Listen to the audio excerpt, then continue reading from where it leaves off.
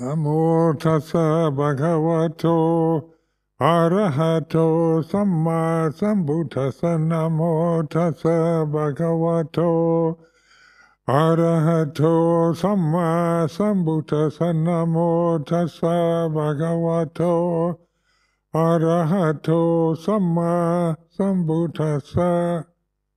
Aparuta de sangama tassa tawara e sodavanta bamunjandu satang.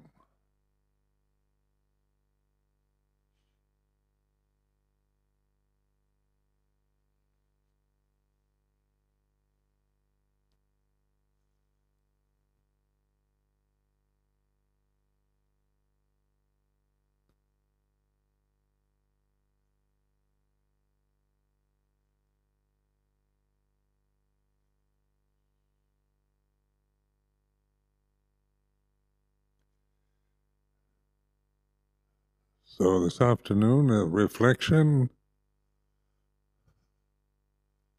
to keep pointing to the here and now the way it is like this.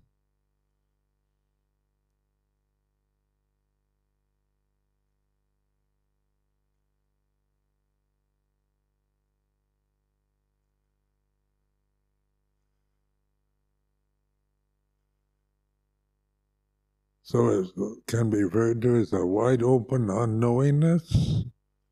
You don't know anything, but there's just awareness. It's like this is open listening, not thinking, judging, discriminating.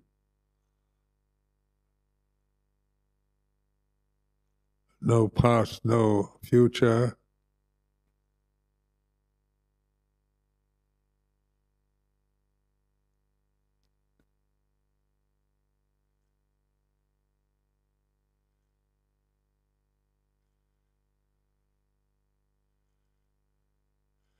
And so the worldly life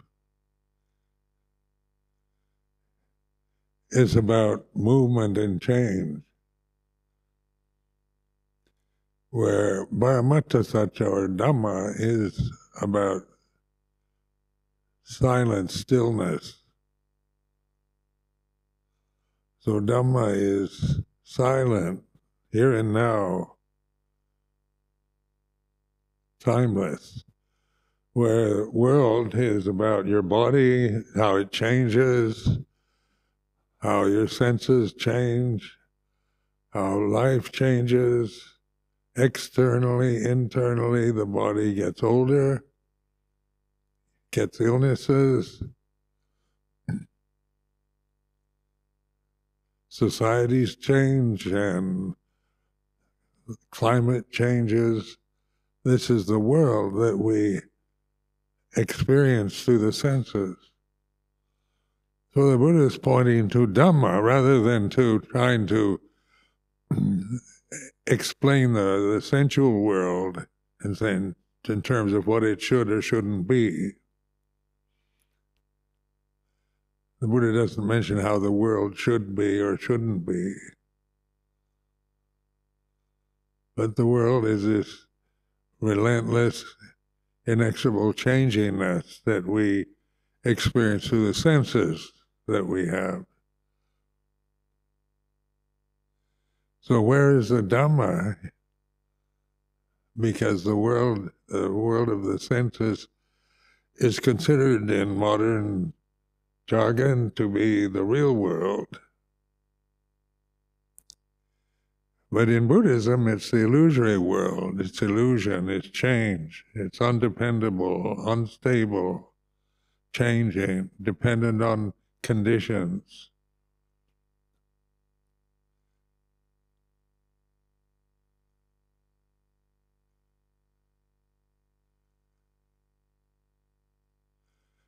And just to contemplate the function of language, as I've reflected many times, how language is very divisive. And that's its function. It's part of the world. The world has languages, has views, opinions, religions, organized religions, have views and opinions about what's moral, immoral, what's right, what's wrong, and it goes on and on like that. And this is the world that we, out of ignorance of Dhamma, out of ignorance of the silence behind the noise, we identify with the world, and that's why we suffer. Because the world isn't what it should be. You aren't the way you should be, but you are the way you are. Right now it's like this.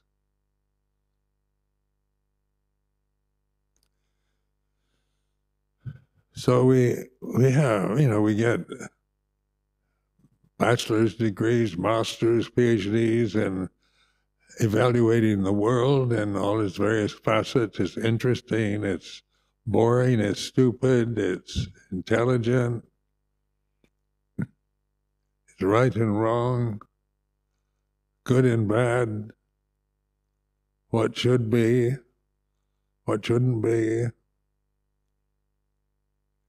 And this is all about language, isn't it? It's when we have language, then we see things in terms of right and wrong. In religions, we can consider our religion's right, and other religions are wrong. Theistic religions are wrong. Our religion is right. And on like that. So we evaluate things according to opinion, what we've been told by others, what we believe. And we tend to express these opinions and views, believing completely in that I'm right, and if you don't agree, you're wrong.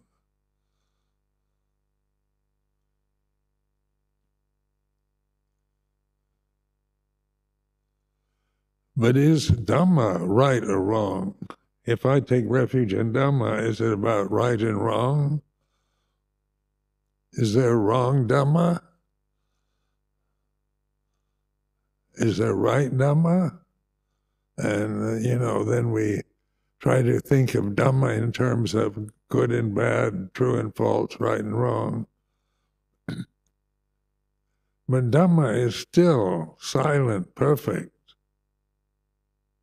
It's apparent here and now. It's timeless.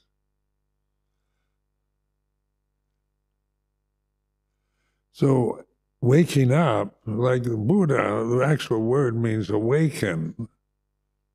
Wake up and see Dhamma is here and now, timeless.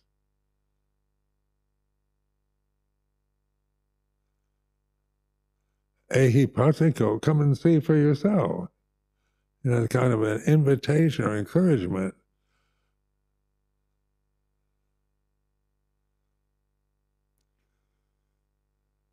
But even with Buddhism, we can be caught in our own views about right and wrong, and we might be clever, intelligent, and have very intelligent views about how things should be.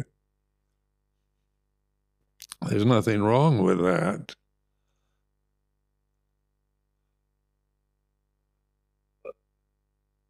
But right views, when we talk about the Eightfold Path, we talk about right view, and right is a bit dodgy, actually. It's perfect view. When you realize Dhamma for yourself, that's enlightenment. Suddenly you're awake. Your true nature is here and now, not the forms that you have to endure for the lifespan of your body.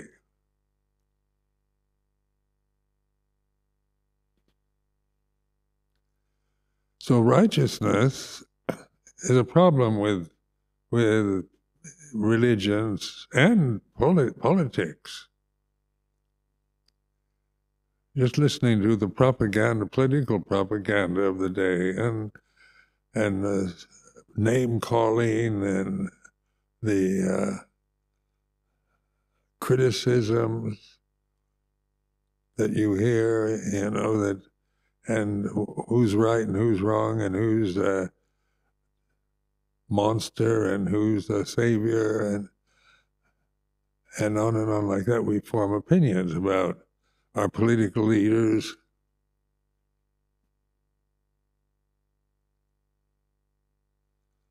So these opinions, then we tend to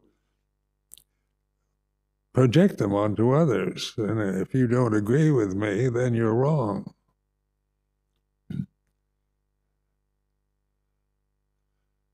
You're not a true Theravadan Buddhist if you believe in bodhisattvas, and that's Mahayana. So, did the Buddha teach Mahayana, or, then we can get caught in doubt or in belief. And so, to be a true, absolutely true to Theravada Buddhism can make us very critical of any other views about Buddhism that aren't exactly in line with our particular view of Theravada.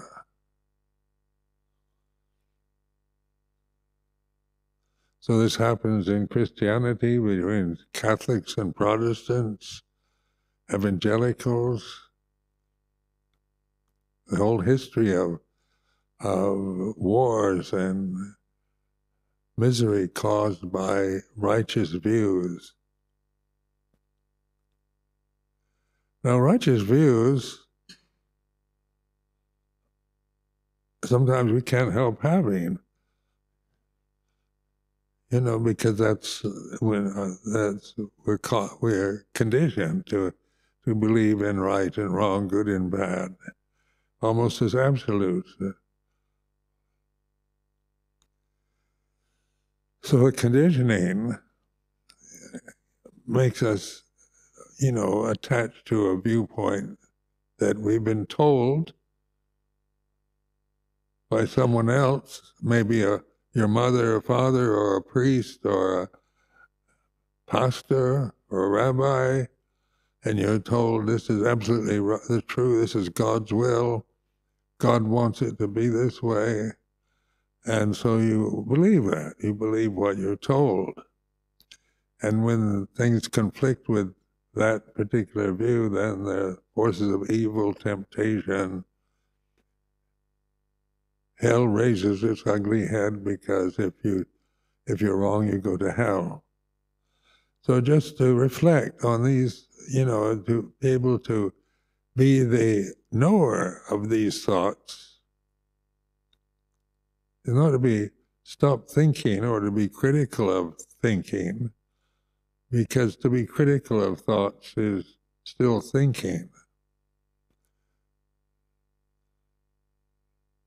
So it's by being a witness to the way it is. Thinking is like this.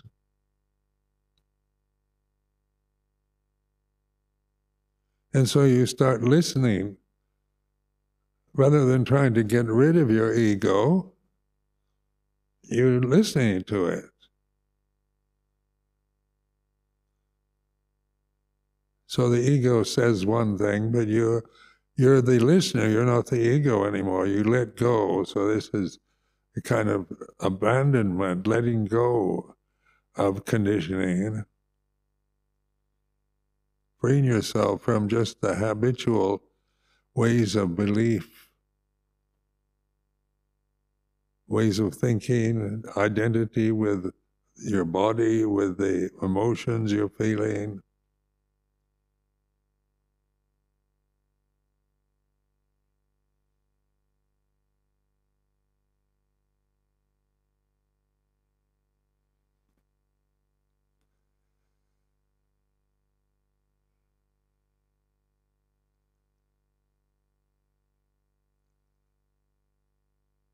I like to see it as listening. I listen to my ego. After all the years, do I still have an ego? Have I gotten rid of it? Or Do you detect egotism in me? Do you give these reflections, my lifestyle? You can see it as egotistical in some way, that is critical, because you can, according to the ideal, if I didn't have an ego, you have an ideal of getting rid of the ego, destroying the ego, rather than witnessing the ego. So you can't destroy the ego, because the power of the worldly dhammas affects us. What somebody says, how somebody looks, affects us. If somebody looks at you in anger, whether they say anything or not, you kind of feel it. Even though they might not be angry with you, when an angry person comes into the room, you feel it, because that emotion is quite strong. Then when we speak on anger, then we get attached to our angry view. We want to set things right. We want to be considered right and put them in their place, seek revenge. And is that wrong, to feel the desire for revenge? According to the ego, we can feel guilty about wanting to get even with somebody, because according to metta practices, we should love everybody, forgive, and let things go, which is good advice, to forgive, to spread loving kindness. That's good advice. So we tend to feel guilty when we get angry, and we might say something when we're angry that we regret. Then we feel guilt or shame. So then we want to apologize for our mistakes, which is good, but still it's like this person, me, apologizing for something I've said or done that offended you in some way. Now, the knower of this, the listener, is aware of these tendencies. Some are good tendencies, like asking for forgiveness is a good thing to do, good action, good speech. Do not speak on anger. When you're aware, then you're aware of the anger and let it go, meaning you don't get rid of it, you still feel it, because it's part of the conditioning that we have through this sensual realm.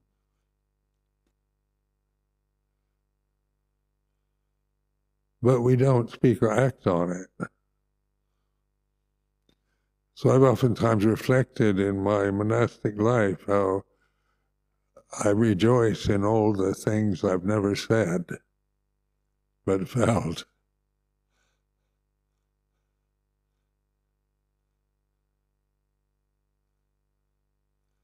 So feeling is like this: when somebody insults you or abuses you in any way, then you feel this way. You know, no matter how alert and mindful you are, you're still going to feel something, because this is a feeling realm. The body is a sensitive form with eyes, ears, nose, tongue, a brain. This realm that we have to experience heat and cold, hunger, thirst, fatigue, pleasure, pain.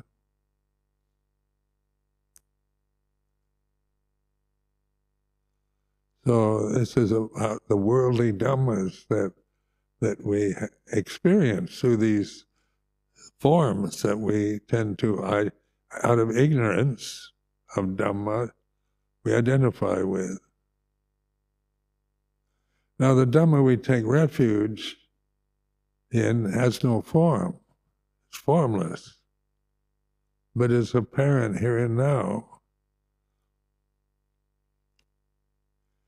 So you can't see it, hear it, smell it, taste it, touch it.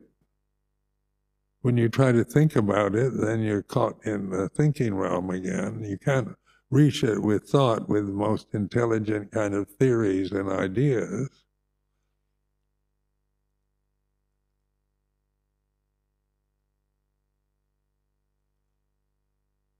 But awakeness means you realize this for yourself, the pure, perfect Dhamma, apparent here and now, timeless. While the world is falling apart around you, it might be, things go through phases of development and decay, change.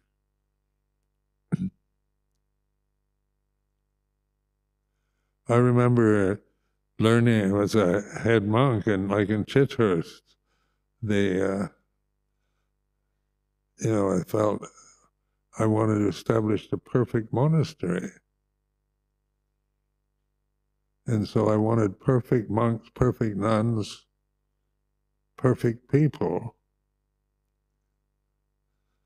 But nobody that came to Chithurst was perfect. So just by reflecting on that none of us are perfect monks or perfect nuns, perfect lay people, perfect women, perfect men. These are ideals. And wanting to live in an ideal world is, you're never going to find that world because it doesn't exist. It's imagination. So to know the world is awakeness. We have to experience the world through the body and senses, but we awaken to it that it is impermanent and that it's not self. You can't find your real self through worldly conditions. You're not the earth element, the fire element, the water element, the air element. You're not earth, fire, water, and air. You're not anything that you can imagine, think about, perceive through the senses. So we stop trying to find Dhamma through belief in ideas about Dhamma or what great teachers tell us Dhamma is, but we begin to look inward, Opanayika Dhamma. Instead of seeking Dhamma as some object we hope to realize and find, we can't find it because this is what we are. Because you're apparent here and now. Before you identify with the body or the thoughts or the emotions.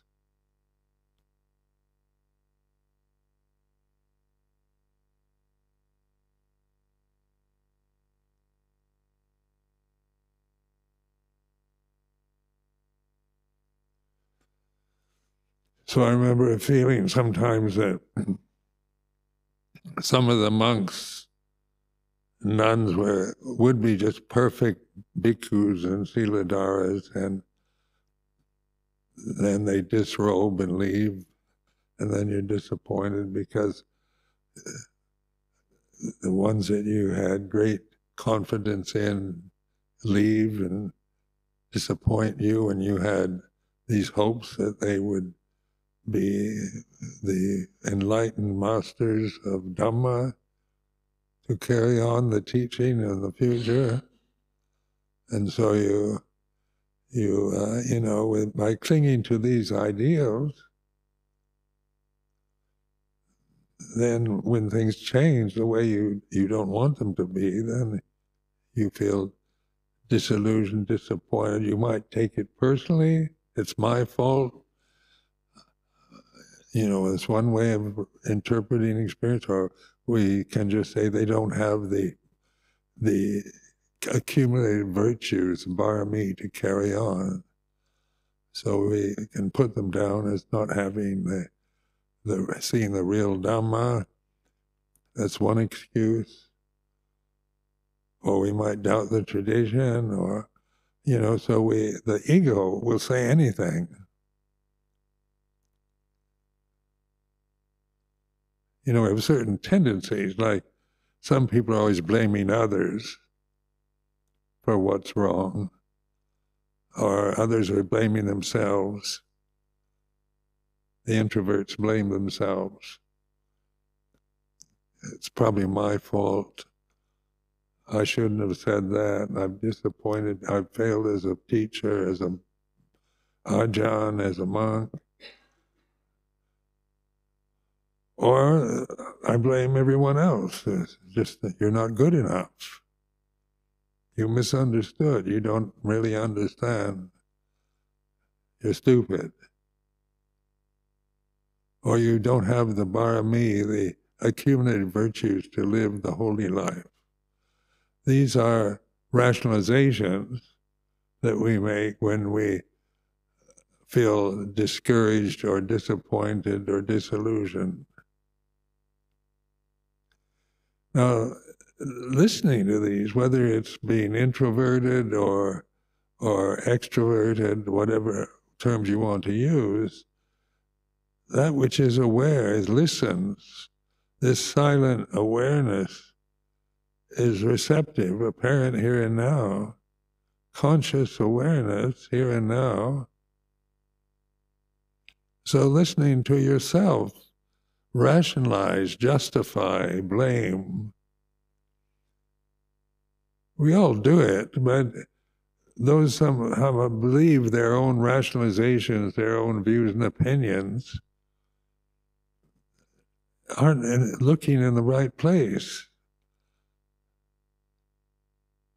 They're still going outward, expecting life to be what they think it should be, how things should go the way I believe, what I think. I know better than everyone else. And let me tell you what's right and wrong. And that becomes a dictator. Dictatorships. You don't believe what I say, off with your head.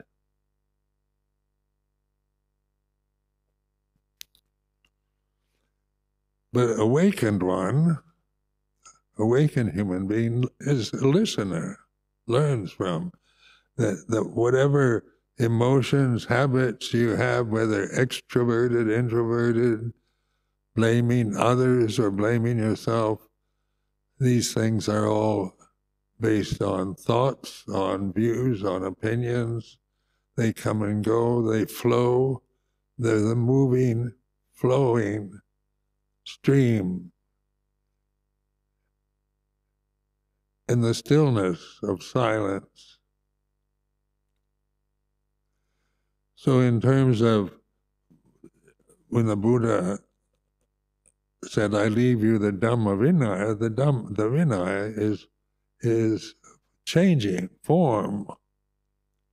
It's about right and wrong, or skillful, unskillful.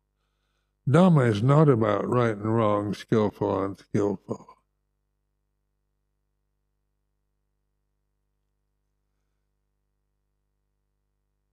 So the Dhamma, since it has no form, you can point to it.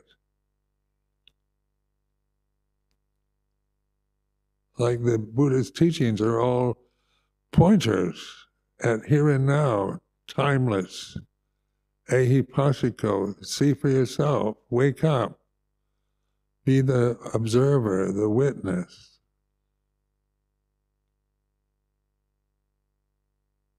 Find out for yourself rather than just believe what the scriptures tell you or enlightened masters tell you, you find out for yourself. So it's bhajatang vetitapo vinuhi, to realize this for yourself.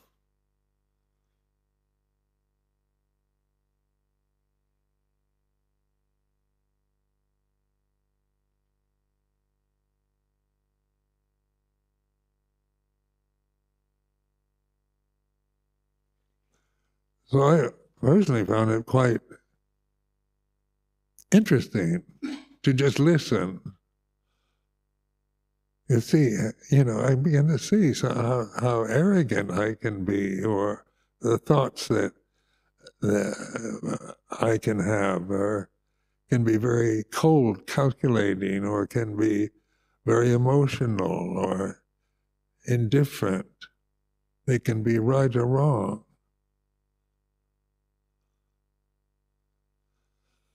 But that which is aware of these thoughts, these emotions, isn't right or wrong. It's here and now. It's mindfulness, conscious awareness, here and now.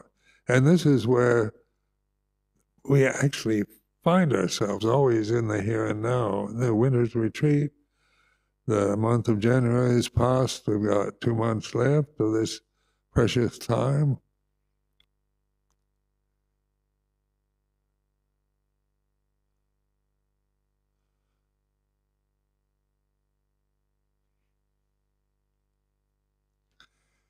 Some people think the world is, you have to experience worldly dhammas.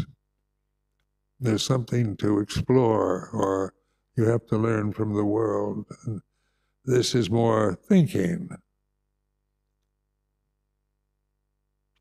The world is impermanent. And this, so it's, I remember being a graduate student in the University of California, Berkeley, in 1960, and how the philosophy of the hippies was beginning to influence the student body at Berkeley. This kind of, the drug scene was beginning, and the idea was to experience life, experience everything, right or wrong. You're given the right to explore life, to explore the world through action and speech, which seemed very nice when you're young. Suddenly, when you've been brought up about having to behave yourself and the kind of moral conditioning, and suddenly sex is available, and drugs and alcohol and freedom to explore life sounds terribly exciting.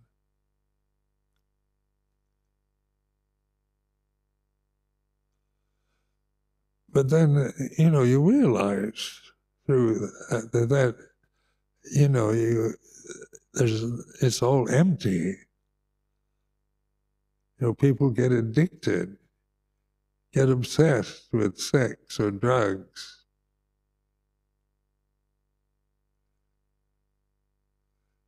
And then you lose self-respect, because just following every desire, every movement of your mind with action or speech isn't a way to even respect yourself. It doesn't lead to happiness. It gains momentary kind of pleasure or excitement, but that's very impermanent.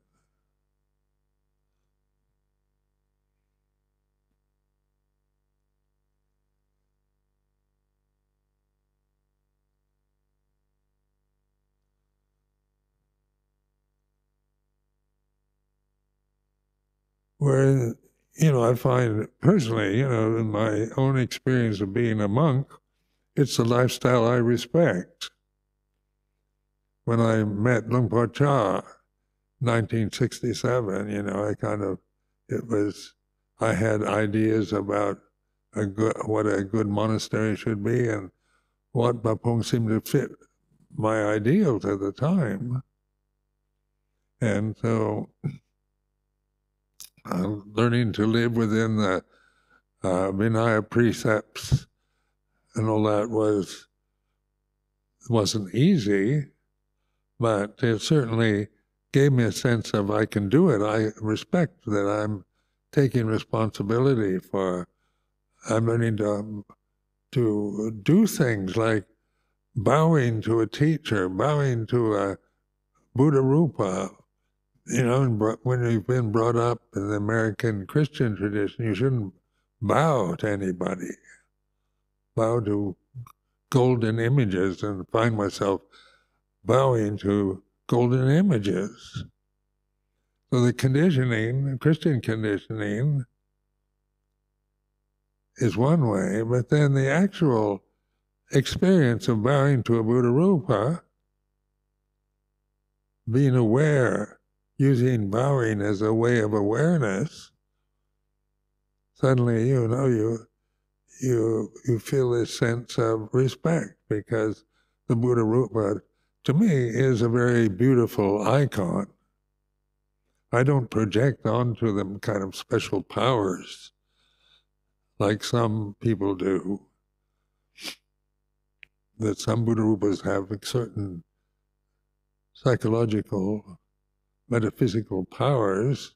I could, you can project that onto them, but they are, in terms of just physically as icons, religious icons, they're the human form in a state of awareness.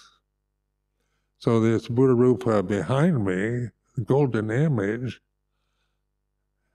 I found it very beautiful. Because the Buddha is aware, he's not shutting his eyes, he's not plugging up his ears, holding his nose, his senses are still operating.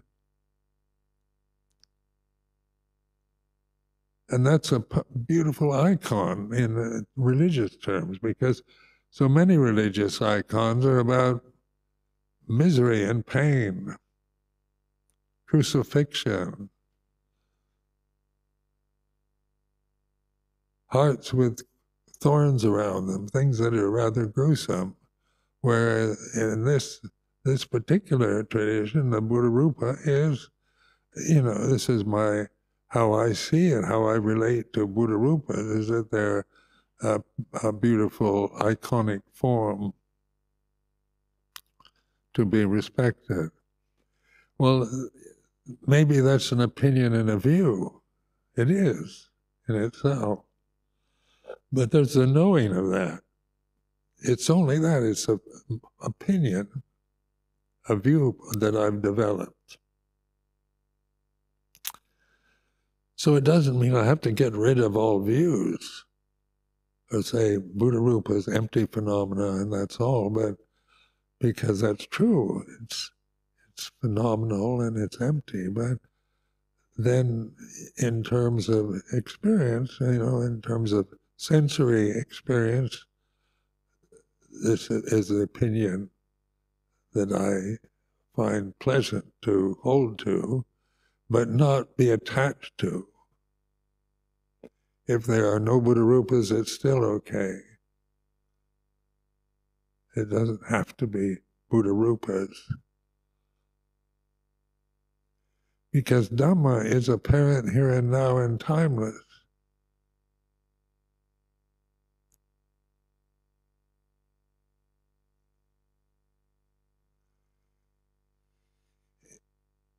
In the training process, training under Vinaya,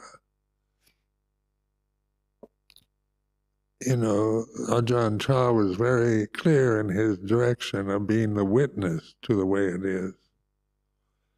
So I respected that. He wasn't telling me how I should be and how to behave, but being a witness to conform to the Vinaya tradition that was practiced at Wat Pah Pong at that time, to be aware of whether you like it or don't like it, agree with it or disagree with it. It's fair enough. It's all thoughts rising and ceasing. So from a Western-trained ego and social conditioning, religious conditioning. That was very much a lot of the Vinaya rules I didn't understand. I thought they were superfluous, unnecessary, fussy. So I listened to my own criticisms of the Vinaya, rather than thinking I've got to believe that this was established by the Buddha, so it's perfect. Because I trusted, the direction of being the witness, and my social, religious conditioning was very much based on Christianity or Western ideals, Western idealism.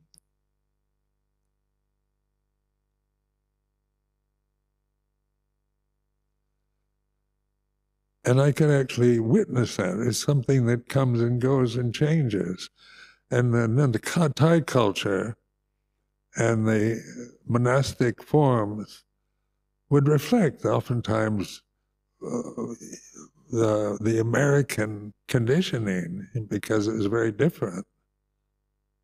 Conditioning is conditioning. It can be different, like from Britain to America to Australia to France, Thailand, India. The conditioning is not, social conditioning is not uniform. It can be very different from one country, from one state to another. But the witnessing isn't European or Asian. It's not personal. It's apparent here and now, timeless.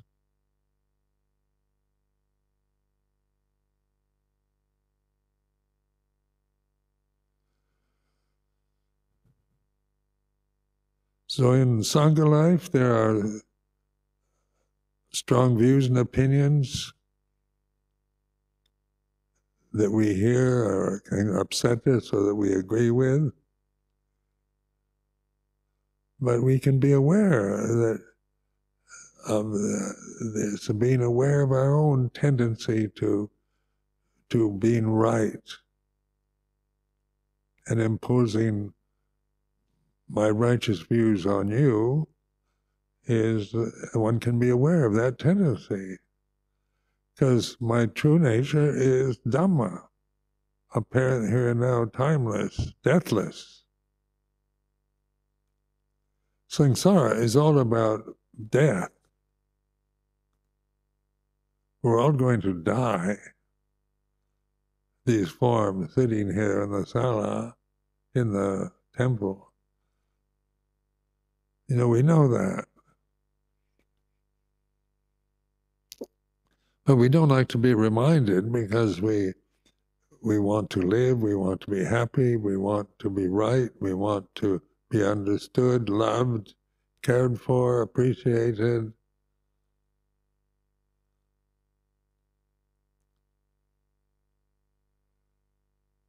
So as personalities, we can be constantly frustrated because our personalities aren't going to be the same and live in agreement, but in conflict.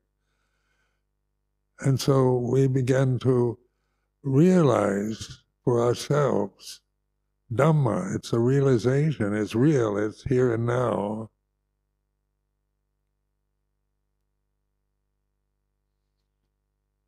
It's not something created or born. It's invisible. You can't see it or find it because that's what you are. So I offer this as a reflection.